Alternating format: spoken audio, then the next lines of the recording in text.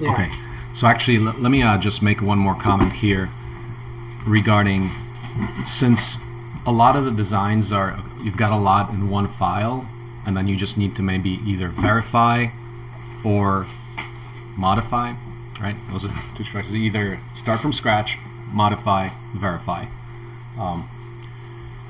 Those are in the order of complexity. If you start from scratch, you got the most work. And in between somewhere there is, well, what if we have a part library of standard parts, like here's the pre-cut stud, here's the top plate, and so forth. That would help quite a bit. Now, do we have that anywhere? There's a little place I didn't mention called, I should mention it, it's called the Architecture Part Library. So if we go to, I'm going to share my screen for other people if they're looking at me as well. Let's see, am I share?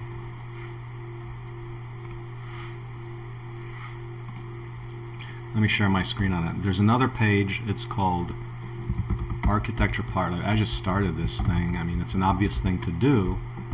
Architecture Part Library. And in it you'll see there's a few pieces of materials. There is a 2x6 short top plate. There's a 2x6 top plate. So go to see what exists there, like the 2x4 blocking with the 2x4 split in half. There's 8-foot lumber, 8-foot studs, 9-foot pre-cut stud. So there's a few parts, and we should obviously keep generating this part. So little part library, so we can pick. Okay, we know we've got the top plate, we've got a pre-cut. So you don't have to draw them from scratch. That's obvious.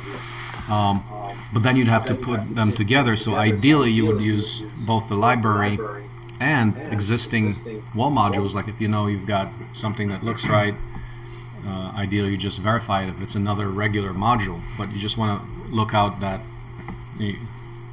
you're picking from the right file. And the ultimate verification is, yeah, if you understand it, okay, you know you can actually verify because you remember some of the design principles, and therefore it would be very useful probably to have a design checklist. Like if you're designing this kind of module, make sure you have this, just a checklist. It almost sounds like that's too much, like, well, because you have the whole procedure, here's how you design it. What does a checklist do? Well, you just follow the things. But the checklist is basically like a summary of the more detailed procedure. So the detailed procedure would be exhaustive and it could take a few pages. So yeah, I mean, sometimes you do get lost in it, so it is very useful if you have just a checklist, maybe a small paragraph of 8 items that summarizes those 5 pages or so.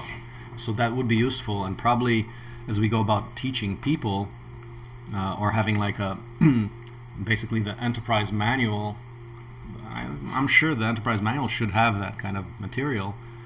You don't want somebody to reinvent the wheel all the time. You have to consider that there's people entering at various different stages.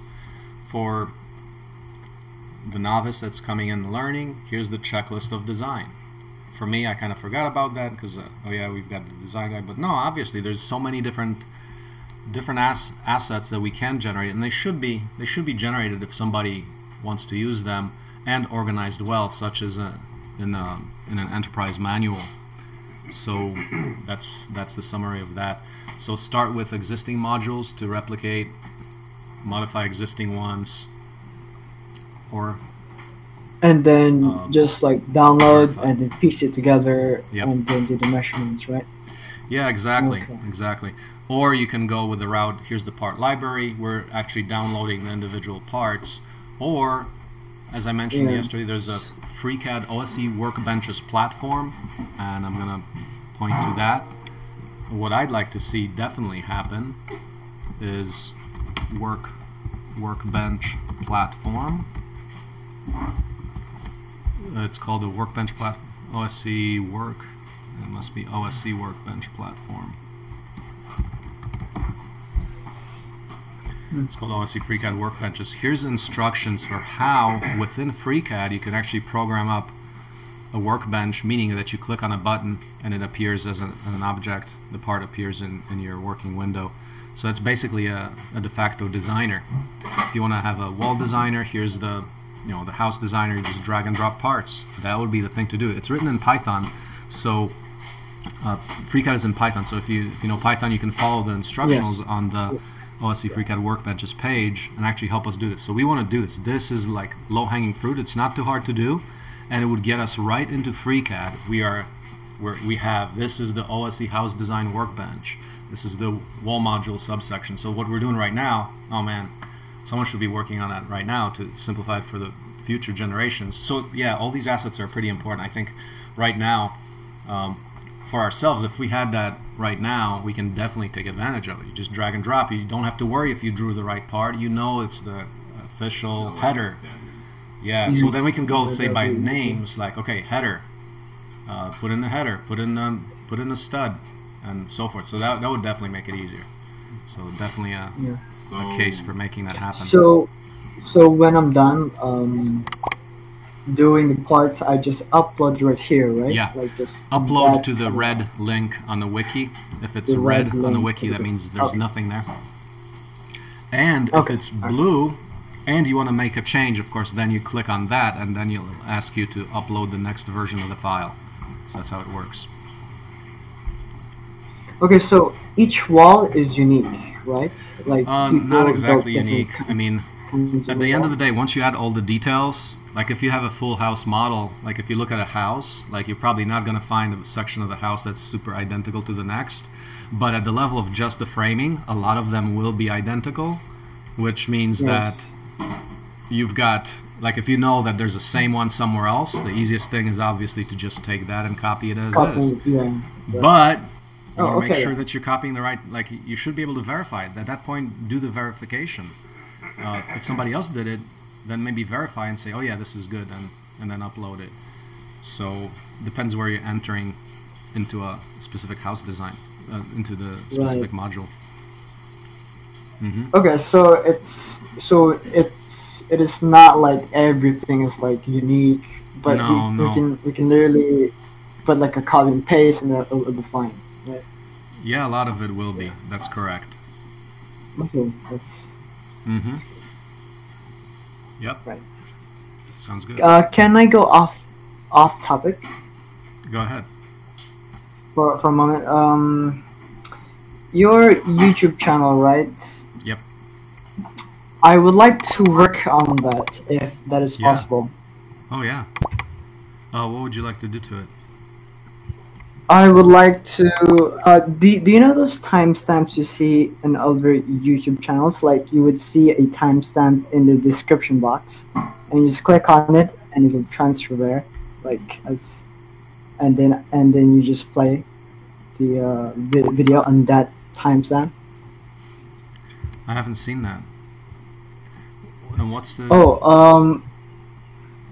What's the use? It's basically moving through the video with just one click of a button. Okay, okay, yeah. So let's say you are explaining about wall modules, right? And then you have the minutes and the seconds where it is. Okay. So you just click on that, and then it will transfer. Okay. You want me to set you up to the channel?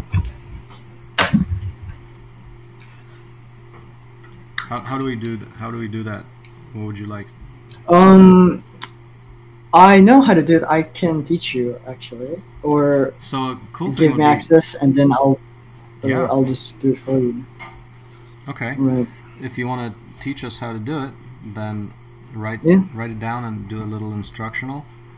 I can show you a video. I can make a video for you guys. Yeah, that'd be cool. And there's probably some other videos that you can work with. And is it pretty easy to do? Yeah, right? Oh, it is. Yeah, it is. Yeah, well, maybe like what you want. Maybe you want to upgrade the videos to that. Like maybe we could give you that task. Yeah, so because I was looking through your videos. You guys have like a lot, which is good. Yes, 2,700 to be exact. Oh, wow. Okay. Anyway, so I have noticed the future generation will be those people who want who want the videos to be quick and fast, right? Yeah. So Yeah, we need to absolutely. summarize each and every video. Yeah. You know. Yep. So what So does it? Is the only way you can do that? I can set you up to do that is like. Is there any way to share my account, or you basically have to give you the password? And yes, stuff? there. No, you don't need to give them Oh, great. password because I have a YouTube channel actually. So there's a option where you can put me as an editor, Okay. so I can only edit but not delete the videos basically. Oh, okay. Yeah. Yeah. Oh, that'd be great. I'll We'll do that. yeah, I'll show you how to do everything, and then Excellent. I just want to That would let help. you That would know. Just definitely add value. If you can yeah, index videos, yeah, you can just process huge amount of information yeah, much faster. Definitely. Definitely useful. right, So right. please set that up. Please Yeah. show me how to do that, and then we'll do it. Okay. Mm-hmm. All right. That's it. No, thank you. That's all the questions. Yeah. Excellent, excellent. So you see, there's one more improvement to getting these videos for the 150 lessons up to higher quality. Thanks. Yes. Of course. No problem. No And I've problem. noticed that it's very how would you say this? Very interesting to watch as a teenage man Uh-huh. because it's this is all due to me as you know. Well, that's great. I Uh, mean, that you can see that it's actually interesting. That's good. yeah. Because I think a lot of But people might not get it. um yes, there are some because I just joined like right in the middle, you know. Mm-hmm. I wasn't there for this in the year side, I would say.